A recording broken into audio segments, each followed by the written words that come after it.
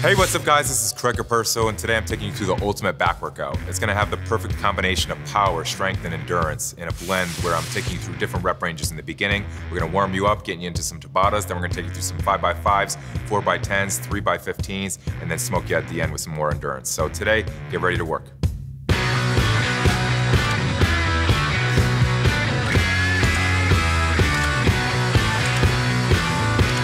These workouts should be high pace and tempo. When we talk about ultimate, it's gonna be basically going at what the pace that you can set.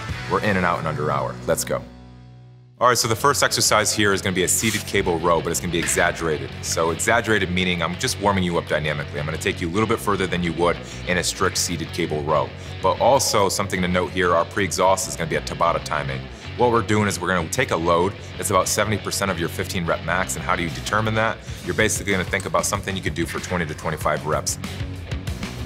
All right, so talking about the exaggeration of the seated cable row, I'm just talking about maybe starting close to near the starting point where the cable would actually leave the rack and ending a little bit further than you would on the reverse when you're perpendicular. When we're exaggerating this movement, don't get sloppy. Really want to keep your form and keep the arched back on the way down. You don't want to let your shoulders go. We are trying to get a stretch and you are trying to get yourself warmed up, but this is our way of just doing it dynamic. Keep your posture, keep the form, make sure you're not getting injured. All right, the next exercise here is gonna be a deadlift. We're gonna do that 5x5, so 5 sets, 5 reps. We're gonna take this into our power and strength phase. It's a combination, good rep range between the two. As you're warming up, you don't just throw, as much as you could do on the bar, but you're gonna warm up. And so I'm progressively giving you a chance to hit your 100% 5 rep max by your third set, and make sure you take it to failure.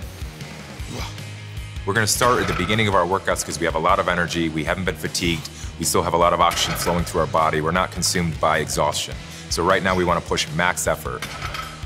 So here's a form tip. We are lifting pretty heavy on this deadlift, so make sure that you're planting your heels into the ground, you're arched back, you're not rounding out. You wanna have your butt sink down, so at the bottom, everything's out. There's no slack in the arms. They should be straight down by your side, pulling the bar, head up, looking straight up.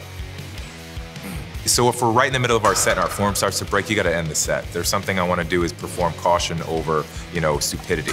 A lot of people will just pull, their back will start rounding out. That's when you're gonna get injured. Make sure you're performing precautions. When your form breaks, the set's over. Adjust the weight.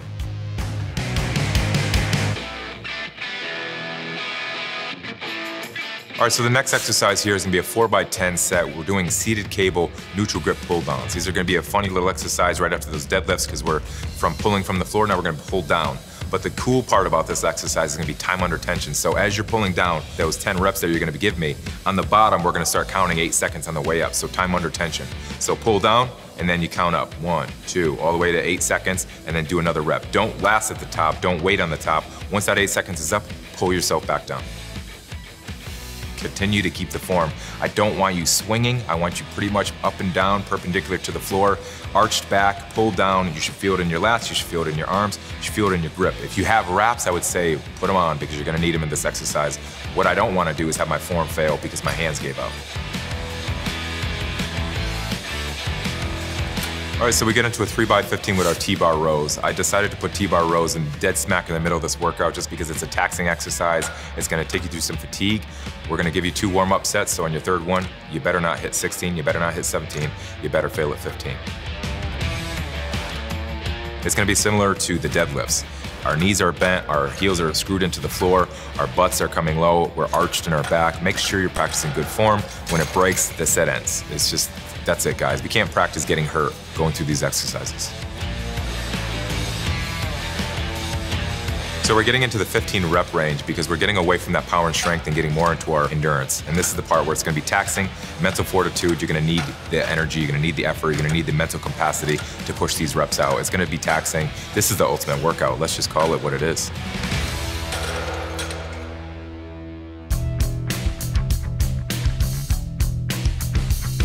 We're getting into the Tabata prone incline reverse fly.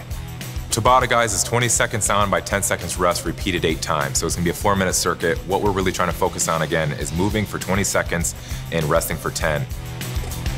Now we're getting to a little bit more isolation. We started off with some big power compound movements where we're moving multiple joints, multiple angles in our body. Now we're isolating a specific segment. What this is gonna do is gonna tax your body, bring the intensity up. It's gonna help you burn a little bit of calories during this workout. And it's gonna help you, if you do the right exercise, isolate and burn. That muscle should be on fire by the time you're done with this.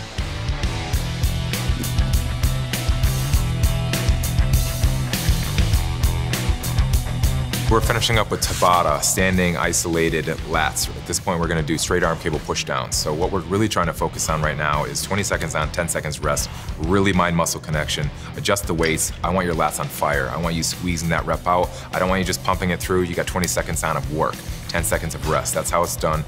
8 sets, 4 minutes. Let's do this. Lats last usually are good isolation. I mean, we're using them pretty much the whole workout, but they don't always get directly targeted. Doing a lat press down at the end is gonna help you focus on that specific movement. It's a really good exercise. You could hit some mind-muscle connection. I know we're not trying to pause at the bottom completely, but you certainly do wanna, squeeze that muscle out every single time you come down. So again, this is the ultimate workout. We're taking you through a lot of different rep ranges, and then it's gonna burn. It's gonna fatigue you. You're gonna be tired at the end of this thing. The full breakdown is going to be below this video. Just make sure to scroll down at Bodybuilding.com. So like I said, I'm Craig Capurso on social media, everywhere at Craig Capurso. You can find me on Facebook, Twitter, Instagram. For more free videos and articles from athletes like me, make sure to come back to Bodybuilding.com.